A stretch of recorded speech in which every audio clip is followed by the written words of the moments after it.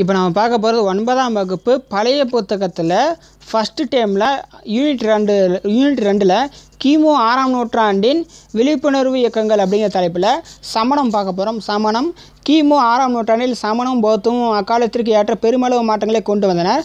சமணர்கள் உண்மைகளையும் வாழ்க்கை கருத்துக்களையும் அங்கீகரித்தனர்.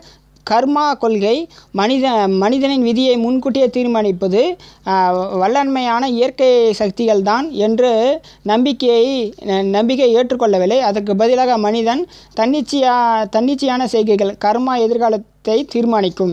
எனவே மனிதன் சொர்க்கத்தை அடைவது அவன் தன்னடத்தையால் மட்டுமே தவிர சமய சம்பிரதாயங்களால் அல்ல.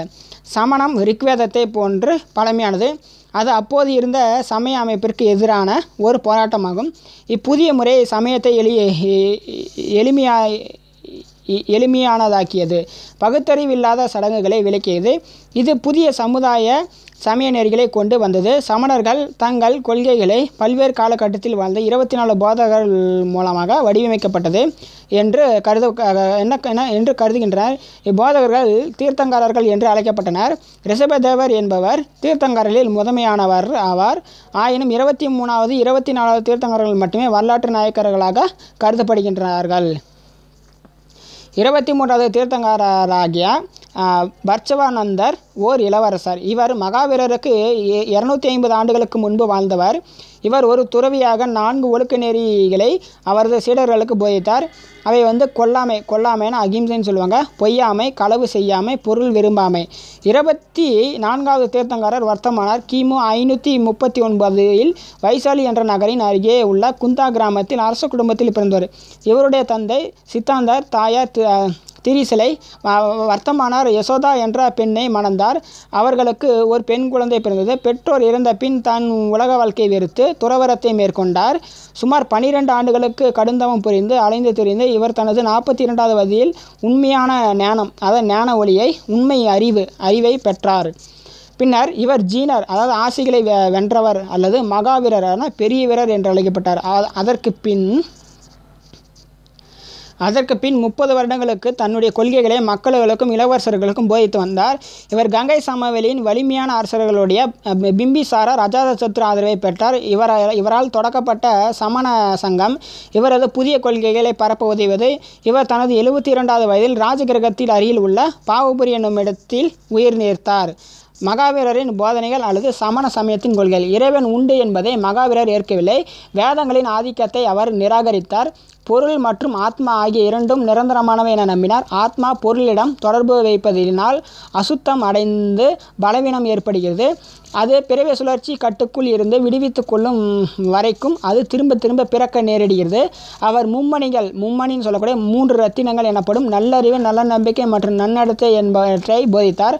மகாவீரர் அகிம்சை மற்றும் எந்த உயிர்களையும் துன்புறுத்தாமை ஆகியவற்றில் அதிக நம்பிக்கை வைத்திருந்தார். அகிம்சை சமண சமயத்தின் முக்கிய கொள்கையாக விளங்கியது. சமணர்கள் தங்கள் வாயை ஒரு சிறிய துணியால் மூடிக்கொண்டு சிறு உயிரினங்கள் கூட கொல்லப்படுவதை தடுத்தார். எந்த ஒரு செடி மரத்தையும் கூட துன்புறுத்தாமல் அக்கறை காட்டினார். மனிதன், பறவை மற்றும் விலங்குகளுக்கு கூட துன்பம் நேராமல் காத்தார். யாக காலங்களில் விலங்குகள் உயிர் பலி தருவது இவர் கொள்கைக்கு எதிரானது. மகாவீரர் ஜாதி முறையை ஏற்காமல் அனைத்து மனிதரும் சமம் என்பதை போதித்தார். மனிதன் எங்கு பிறந்தாலும் அகிம்சை அடிப்படையில் கொண்டு தூய வாழ்க்கையை நடத்துபவர்களாகவே வாழ்க்கையை சுழற்சி, இறப்பு, மறுபிறப்பு போன்றவற்றால் இருந்து விமோச்சனம் பெற முடியும் என்பதை வலியுறுத்தினார். வர்ணம் அல்லது ஜாதி ஆகியவற்றை அடிப்படையாக கொண்டு மனிதர்களிடையே வேற்றுமையை உண்டாக்கக்கூடாது என்று அவரை பின்பற்றுபவர்களுக்கு அறிவுறுத்தினார். அடுத்தது இல்லத்தார் பின்பற்ற வேண்டிய சமண நெறிகள். மோக்ஷி அல்லது நிர்வாணம் என்ற நிலை முக்தி அடைய கீழ்கண்ட 3 ரத்தினங்கள் அல்லது மும்மணிகளை பின்பற்றுவதன் மூலம் முடியும் சொல்லுங்க. நன்னம்பிக்கை, நல்லறிவு, நன்னடத்தை.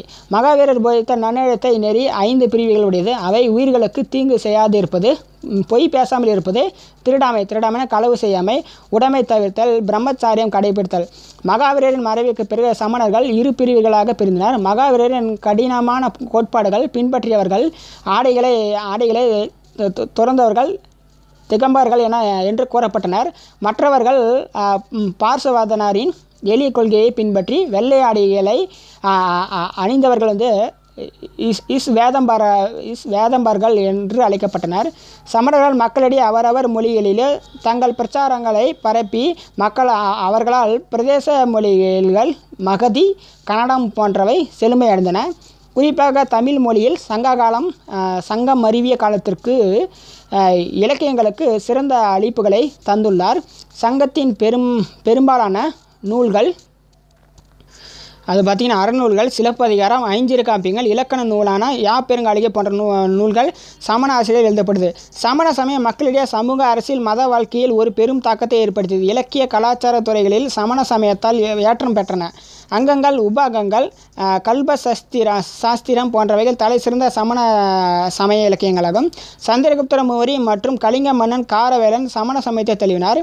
தக்காணத்தில் ராஷ்டிரகூடர்கள் காஞ்சி மகேந்திரவர்ம பல்லவ மன்னன் ஆகியோர் சமணத்தை ஆதரித்தனர். சமணர்கள் கிருணர், அபுமலை, காஞ்சிபுரம், சித்தன்னவாசல் மற்றும் கழுகுமலை போன்ற இடங்களில் அழகிய கோயில்களை அமைத்தனர். இப்போ புத்த சமயம் பார்க்கலாம். அடுத்து புத்த சமயத்தை தோற்றுவித்தவர் சித்தாந்தர். இவரது தந்தை சுதேதனர் தலைமை சாக்கிய குலத்தலைவர். இவரது அன்னை மாயா. இவர் கிமு 567 நேபாளத்தின் தெராயா என்ற பகுதியில் லும்பினி என்ற இடத்தில் பிறந்தார். இவருக்கு செல்வ செழிப்பு நிறைந்த வாழ்க்கை சூழல் இருந்தது. இவர் யசோதாரா என்ற பெண்ணை மணந்து ரகுலன் என்ற ஆண்மகனை பெற்றார். இவருக்கு ஆடம்பர சுகபோக வாழ்க்கையில் சலிப்பு ஏற்பட்டது. பசி, பிணி, மூப்பு, இறப்பு மக்களை வாட்டி வதைப்பதை கண்டு மனமுருகினார். மனித வாழ்க்கையில் ஏற்படும் துன்பம் சித்தாந்தரை ஆழமாக பாதித்தது. இப்பிடியில் இருந்து மனித இனத்தை மீட்க வழி காண முயன்றார். இவர் தனது 29வது வயதில் மனைவி யசோதாரியும் மகன் ரகுலையும் விட்டு வெளியேறி ஒவ்வொரு இடமாக சுற்றி திரிந்து இந்நிகழ்வு பெரும் துறவு எனப்படுகிறது. கௌதமனர் தொடர்ந்து 6 ஆண்டுகள் அலைந்து திரிந்து துறவியாகி இருந்து கடும் தவம் புரிந்து பிராமணர்களோடும் துறவிகளோடும் கலந்துரையாடல் செய்தார்.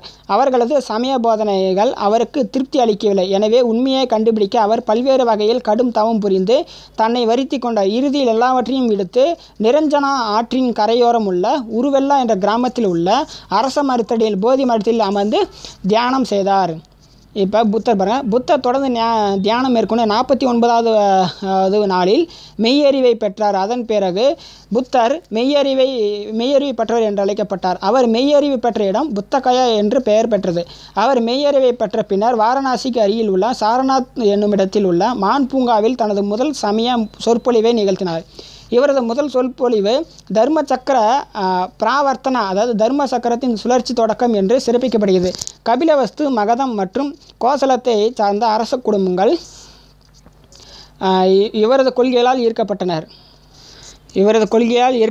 கிமு 487 தனது 80வது வயதில் குஷிநகர் என்ற இடத்தில் இயற்கை எழுதினார். புத்தரின் கடவுளை படைப்பார் அல்லது விதியை படைப்பார் என்பதில் புத்தருக்கு உடன்பாடு இல்லை. அவர் அனாத்மவாதா, அதாவது ஆத்மாவா இல்லை, அனியத்வாதானா எதுவும் நிரந்தரம் இல்லை மற்றும் எல்லா மாற்றத்திற்கும் உரியது என்பதை போதித்தார். வேதம் மற்றும் யாகங்கள் என்பவை உன்னதமானவை, புனிதமானவை என்பதை மறுத்தார். ஜாதி முறையை நிராகரித்தார். மனிதன் தன் விதியை உருவாக்கின்றான் என்பதை வலியுறுத்தினார். சாரநாத்தில் புத்தர் நிகழ்த்திய முதல் சமய சொற்பொழிவு அவரது சித்தாந்தங்களை கொண்டது. அவரது போதனைகள் மிகவும் எளிமையானதாகவும் சமஸ்கிருதத்தை பயன்படுத்தாமல் மக்கள் புரிந்து கொள்ள மொழியான பிராகிருதம் மற்றும் பாலி மொழியில் இருந்தது. அவர் போதனைகளின் சாராம்சம் 4 சிறந்த உண்மைகள் மற்றும் அட்டசீலம் என்ற எண்வழி பாதையில் அடங்கியுள்ளது. 4 சிறந்த உண்மைகள்: 1வது, உலகம் துன்பத்தில் நிறைந்தது. 2வது, எல்லா துன்பங்களுக்கும் காரணம் உண்டு. ஆசை, அறியாமை, பற்று துன்பத்திற்கான காரணங்கள் ஆகும். 3வது, இத்தகைய துன்பங்களை ஒழிக்க வேண்டுமானால் அதன் காரணத்தை அழிக்க வேண்டும், அதாவது ஆசை ஒழிக்கப்பட வேண்டும். 4வது, ஆசையை நீக்க ஒருவர் நேரிய வழியை பின்பற்ற வேண்டும். அவை எண்வழி பாதை, அதாவது அட்டசீலம். அது மோட்சத்திற்கு அழைத்து செல்லும்.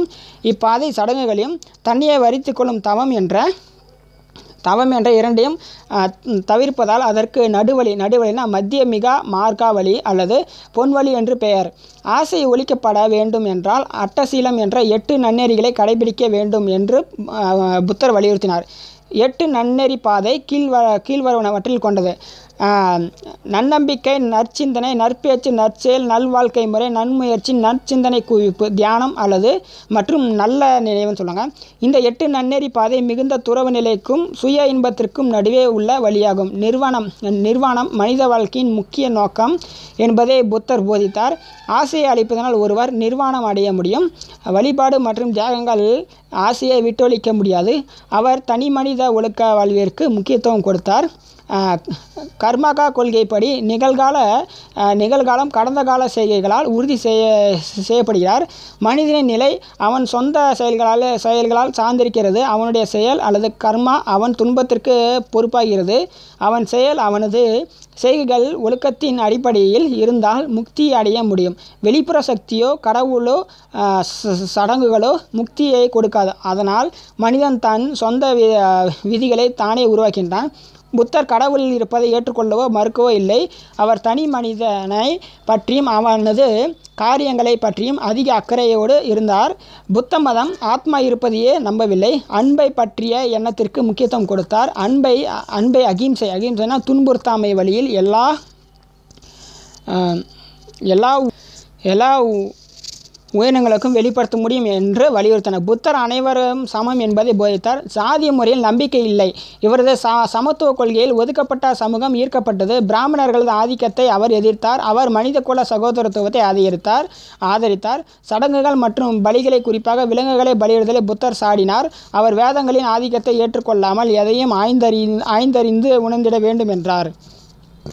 புத்தர் நன்னெறிக்கு முக்கியத்துவம் கொடுத்தார். அவர் தனது சீடர்கள் உண்மையும் ஒழுக்கமும் நிறைந்த வாழ்வை நடத்த வேண்டும் என்று அறிவுறுத்தினார். துன்புறுத்தாமை, இன்னா செய்யாமை மற்றும் தவறான பழக்கங்களில் ஈடுபடாமை போன்றவற்றை மக்கள் பின்பற்ற வேண்டும் என்று அறிவுறுத்தினார். புத்தர் தனது குறிக்கோள்களை பரப்பவும் மக்களுக்கு சேவை செய்யவும் சங்கத்தை ஏற்படுத்தினார். கௌதம புத்தரின் காலத்தில் அவரது சங்கம் மிக வேகமாக முன்னேற்றம் அடைந்தது. கனிஷ்கர் ஆட்சியில் நடைபெற்ற 4ஆம் புத்த சமய மாநாட்டில் சங்கம் மகாயானம், ஈனானம் என 2ஆக பிளவுபட்டது. புத்தர் மற்றும் கான்பூசியஸ் போதனைகளில் 2 கருத்துக்கள் ஒத்திருந்தது. அவை சாந்தம்னா அமைதி மற்றும் பகுத்தறிவு. அவர்களது தத்துவங்களும் கோட்பாடுகளும் கடவுளை மையமாக கொண்டதன்று.